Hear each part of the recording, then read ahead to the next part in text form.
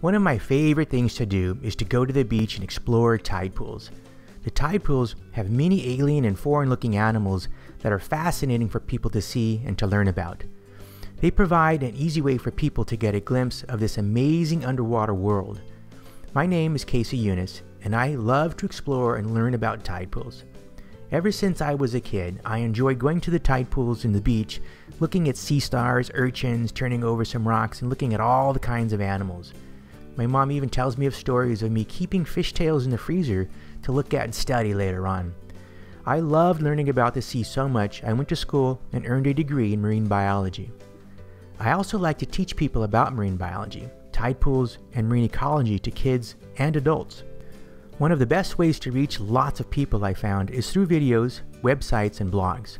I recently produced an 8-episode video series that explores our local tide pools along with the animals and plants that call this environment their home. Each episode focuses on one or two animal groups and explores a tide pool location along with visits to local aquariums. This series is available at our website at lifeinatidepool.com.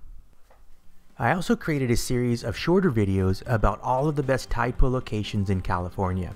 Please subscribe to our YouTube channel to view our weekly postings of these short videos. During the filming of the series Life in a Tide Pool, we filmed many hours at local aquariums, local tide pools, and business. Our YouTube channel will have short videos of these visits, some of the deleted scenes, and some of the scenes that we chose not to use in the episodes. I have also spent the better part of the last 2 years exploring the tide pools throughout California. During this time, I have taken thousands of pictures and more videos about these tide pool locations. Our Facebook page will feature weekly postings that include these pictures from these visits along with other production stills from the episodes and aquariums. Please like our Facebook page to get our weekly updates. And finally, I created a website about tide pools in California. There are hundreds of great locations, some better than others. The website californiatidepools.com has information about the best locations, along with how to identify animals, how to understand and recognize the various patterns found in these tide pool locations, and other ecology topics.